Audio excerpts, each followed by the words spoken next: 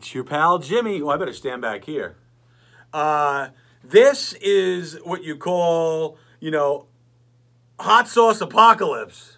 I'm in the studio, quarantined, right? No one else is here but me right now.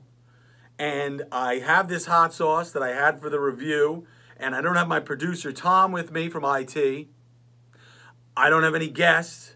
I just have me and Steve Hook's favorite band on a shirt. That's all I have. And my Yankee hat that I've been wearing every day since this crisis. Because it's, I don't know, it's no baseball, so I might as well wear the hat. I haven't shaved. It's just crazy. So let's do a hand sanitizer review. No, I'm kidding. I'm kidding. That's purely to do this. Hope everybody's staying safe. Last was on Sunday. Hopefully everybody's staying safe. Everybody's getting to know each other, not killing each other, maybe making some great food. And when you make that great food, my friends, you want some hot sauce. This I bought at our friend Matt's Farm Market. You know Matt's, it's right down the street from the radio station. It's in Wall Township on 18th. They got a lot of hot sauces and they're a local business. So if you do go out, you're looking for some fruit, take care of the local folks. You know what I'm saying? Because they've been taking care of you for a lot of years. That's my spiel right there. But this is a local hot sauce from Asbury Park. Mazi, M-A-Z-I, many, many years ago, restaurant, no longer there, but they still make the hot sauce. You can get it in all these restaurants and stores all over, not just Asbury Park, but the Jersey Shore.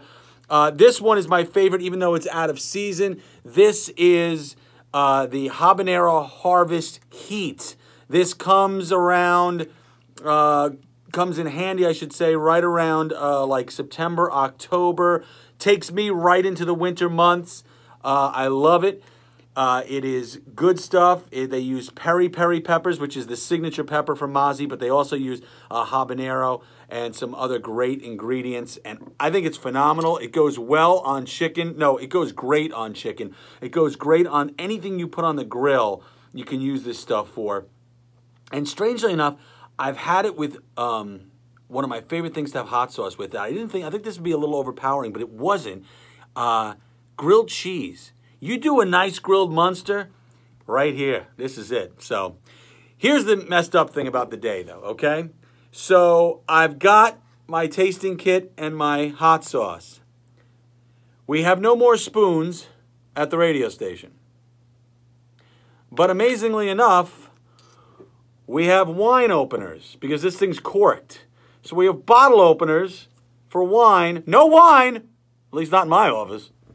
But we have no spoons, only forks. So we will do it like this. We will pour a little out. I suggest you shake it up too before you do it because it does settle a little bit.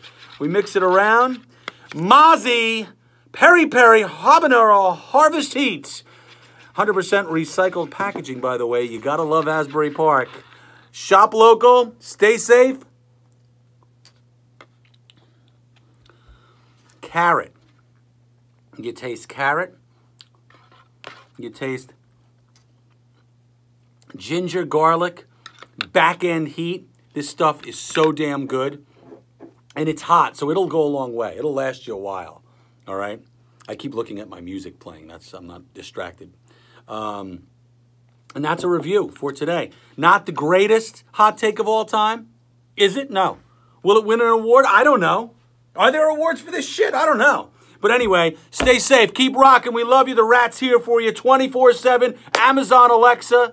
Online at WRET.com and 95.9 FM, 107.9 Ocean County. We love you. Stay safe. Drink your hot sauce, kids. And wash your damn hands.